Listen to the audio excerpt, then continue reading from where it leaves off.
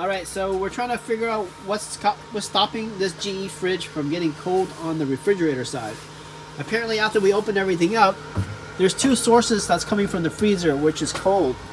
This source is right here, and the other source is in here, which is very similar to the top, but you can see there's an opening door right there. Right there. And then what we did was the fan was spinning, they put a wire here to keep the trapdoor open, so the coldness traveled out there and straight down here, and they said it came here but didn't very cold. Also here, they said it came out warm, but today we hit this thing called the Express Chill and it's coming out very cold. And looking at these GE controls, this one says freezer temperature, refrigerator temperature.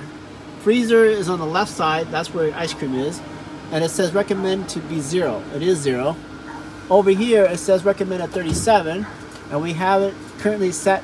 It's currently at 52 right now because we have the whole thing open, but we can make it 37, so that's the set number. And then we're gonna put this over to produce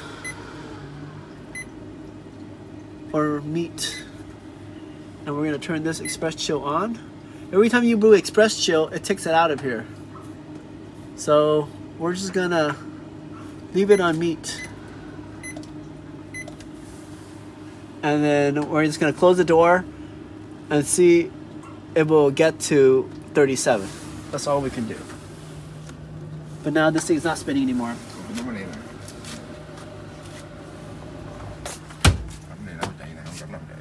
Con thấy rồi.